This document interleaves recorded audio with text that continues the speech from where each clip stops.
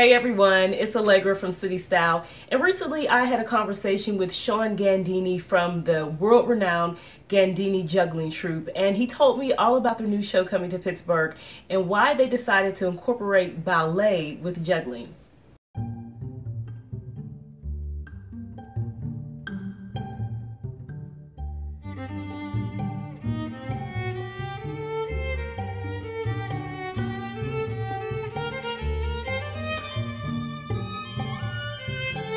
We've made shows for the last 2.5 decades, and all our work has always been informed by dance on one level or another. When we started making shows, the idea was to choreograph juggling in the way that dance choreographers have choreographed dance. So in a way, we have always been informed by dance.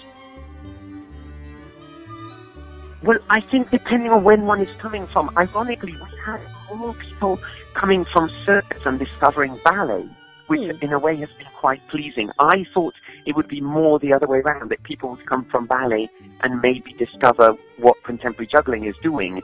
And then I guess there's a few people that are coming with a knowledge of both worlds, and then there's a whole celebration of structure and patterns and mathematics. And I mean, at the back of our heads, the show is about what things are beautiful in both art forms and how one sees them and why are they beautiful.